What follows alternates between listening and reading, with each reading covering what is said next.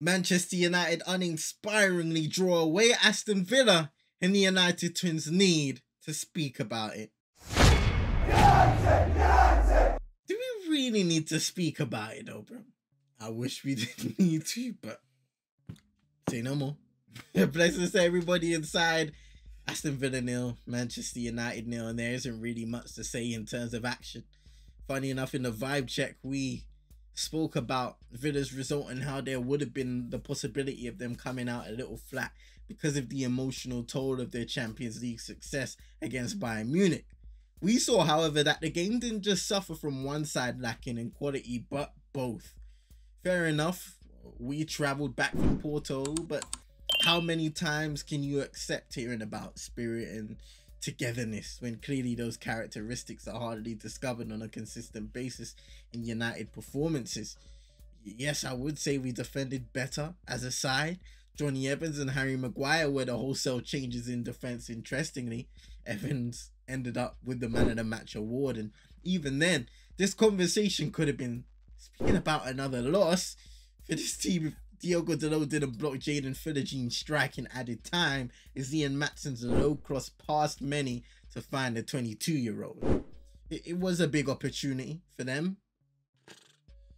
Who knows, man? Who knows? Yeah, we also could have snatched something if Alejandro Garnacho's final delivery was on point, but once again, that was the story of this game. The shots I can remember were from distance, not really threatening Emi Martinez.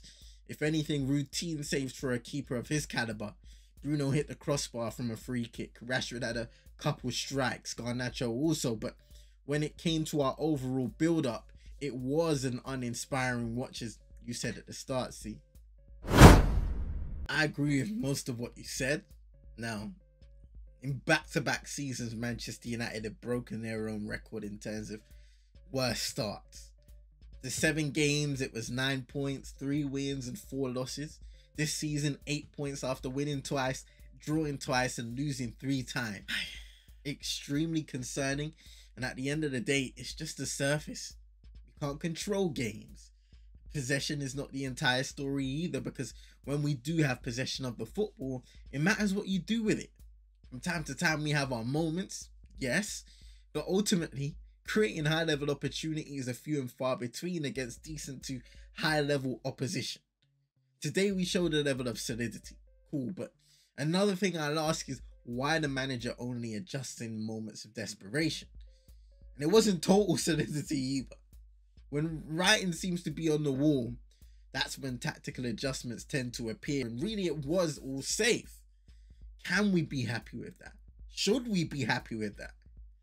Another thing is the lack of cohesion we display as a collective. You can mention the new players all you want, but with players who have been familiar, playing together for years, we still seem so distant. Miscommunications offensively, in the midfield presenting gaps that are played through with ease and more. Not just elements of this subdued and lackadaisical performance, but a string of games. International break pending, a much needed one if you ask me, but the question I'll leave everyone with is whether you truly believe there will be a change of hands during this break.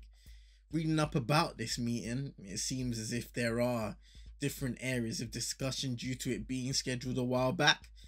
I'm sure the state of the team will be at the forefront of conversations, but I've also gained an opinion of Ineos being pragmatic when it comes to making definitive decisions. That can be perceived as good or bad, but I think it's warranted when, for the best part of a decade, nothing but ill-advised decisions have been finalized time and time again, leading to the deterioration of this football club and how Manchester United is perceived around Europe. Those things go hand in hand at the end of the day. Brentford will be the first game back from this week international break, and then Fenerbahce and West Ham will follow. The games will keep on coming, and as it stands, there's a lack of enthusiasm on my part. How about you, bro?